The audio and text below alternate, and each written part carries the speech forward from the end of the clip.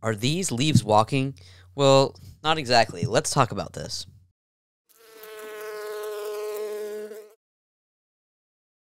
Welcome to Bug of the Week Part 19, brought to you by Lil Dudes Insect Academy. If you are new here, consider subscribing, leaving a like, maybe leaving a comment down below, following us on social media, and maybe even donating to the Academy to make these videos possible, and a whole bunch of other stuff possible. So, if you're interested in doing any of those things, head down to the description. There's links to all of those. I am back. I had a lovely break during December and the first little bit of January. Spending time with family, friends, over the holidays, over New Year's. So yeah, I had a great break, and I'm super excited to be back. Super excited for this new year. 2023 is going to be big for sure. I would love to set sort of a soft goal to reach maybe 1,000 subscribers this year here on YouTube. That would be absolutely amazing, and I think it's totally realistic. You guys are really enjoying these videos, and I really love making them. So I'm going to try and stay consistent, and I think we could reach that goal for sure.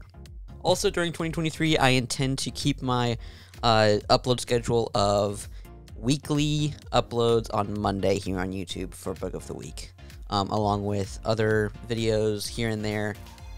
Maybe every month or so, there might be a random video in addition to those, but also, I intend to keep my weekly video schedule. So, now that we have all of those announcements out of the way, let's just jump right into this episode. These little guys are fondly referred to as leafcutter ants, comprising of about 40 species within the genera of Atta and Acromyrmex. Leafcutter ants are endemic to South and Central America, ranging all the way north, all the way up to some parts of Mexico. These ants are particularly partial to humid rainforests and lush jungle. Now, let's move on to a little bit of their anatomy. Similarly to some other ant species that I've talked about in past episodes, you guys can go check those out.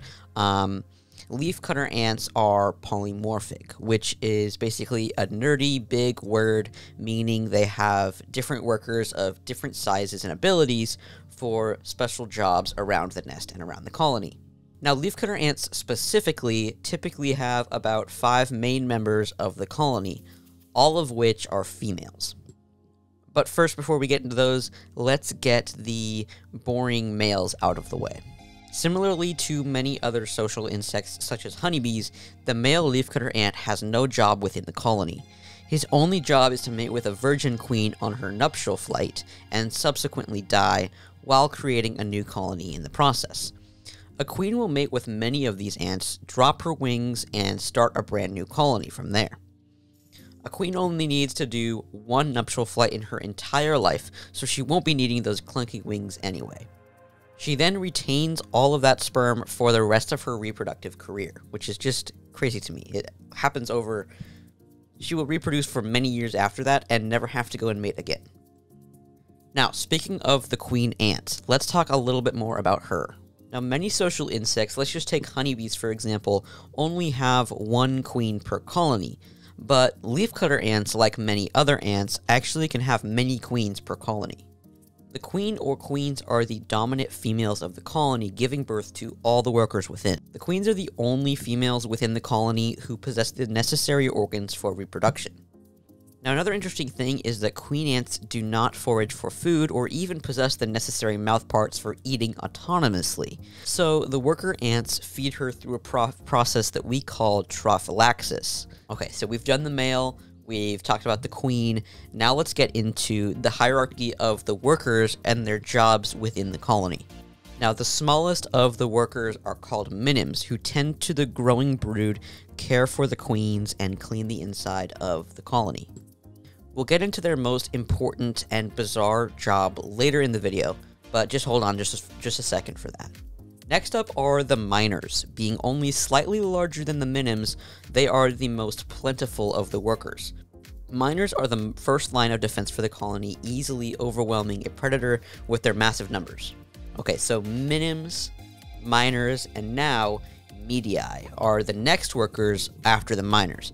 Medii workers are equipped with razor-sharp mandibles, which they use to forage and cut leaves, and I'll get into why that is shortly. Once their mandibles are dulled over use, they move into more of a role similar to that of the miners that I talked about previously. Now lastly, and by far the largest of the workers, are the majors. Majors act as soldiers and pack mules for the colony. Majors carry the heaviest of loads, often even letting smaller workers hitch a ride in the process. A colony of leafcutter ants will form a foraging highway, which can stretch for miles and miles throughout the rainforest. The majors also work extremely hard to keep these paths free for their fellow workers and for the good of the colony. Now, at long last, let's get into the fun part, why the ants collect all these leaves. And you may be thinking they probably just eat the leaves that they carry back to the nest. Although that is a good guess, that's not quite right. Leafcutter ants are actually one of the few creatures other than us humans who are known to farm their own food. So what do I mean by that? They're not actually farming the leaves, they're not growing the leaves of these trees. They're harvesting the leaves, they cut the leaves into more manageable pieces, carry them back to the nest, and then feed their food source, a species of subterranean fungus. That's right, these ants cultivate a species of fungus called Leucogaricus gongylophorus. I probably butchered that name. They farm this fungi within the cavity of their nest. They place these leaves and plant matter on the fungus consumes the leaves, and then the ants consume the fungus. Absolutely fascinating and bizarre. Like, they're one of the only other animals other than us who farm their own food, which is absolutely crazy. So now back to one of the minims' jobs.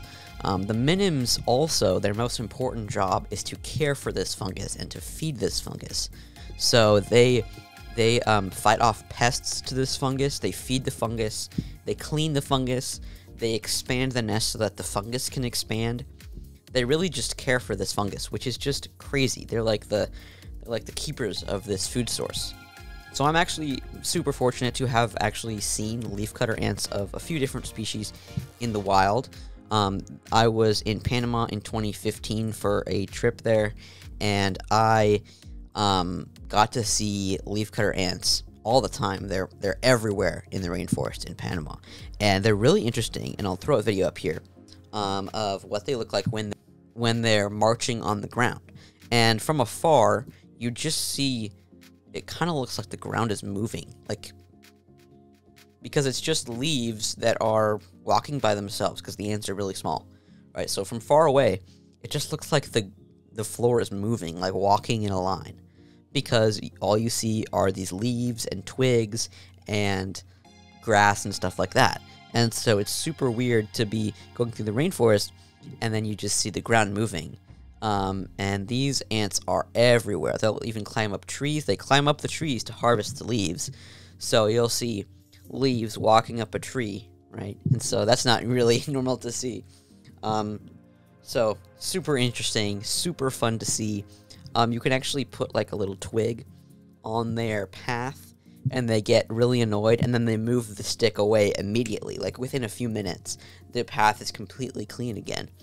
And around the path, there will be dead leaves and debris everywhere, but on the path, it's perfectly clean dirt. It's super crazy how well they keep these highways. So there was one point in the trip where I got to go to a field lab, and they were actually doing experiments and research on leafcutter ants, and so they had some captive leafcutter ant colonies in the lab. And so I got to see the fungus and what it looked like, and a whole colony of leafcutter ants in captivity. It was super cool to see the fungus and see all the ants swarming around it. Super, super fascinating. And another thing is, like I mentioned earlier, these highways and these paths will stretch for miles and miles throughout the lush rainforest, and you will rarely ever see the superhighway or the input for all of these highways, or the colony itself, the nest itself. But on the very last day, we went on a hike, and we actually got to I actually found an original nest, an original colony of leafcutter ants. So you saw, dozens and dozens of small highways, large highways, branching out from this hole.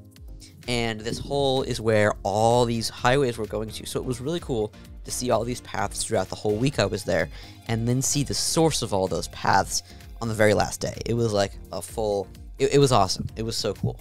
Anyways, I hope you all enjoyed this. I can obviously talk about these guys for hours, and I really only scratched the surface. I didn't really talk about their individual anatomy, so if you guys would like to learn about that in the future, let me know. I can make a part 2 to the leafcutter ants. They are super fascinating, and they're actually, the individuals themselves look pretty unique. They have very long legs. Very cool. So if you guys would like to hear about those, then I can definitely think about that for a future episode. But nonetheless, I hope you all enjoyed this episode. If you did, leave a comment, leave a like, maybe subscribe. I'm super excited about 2023, so if you'd like to stick around, then do that. Go check out the 18 other episodes I have. So with that, I hope you all enjoyed this episode. I will see you all next week, and keep on bugging.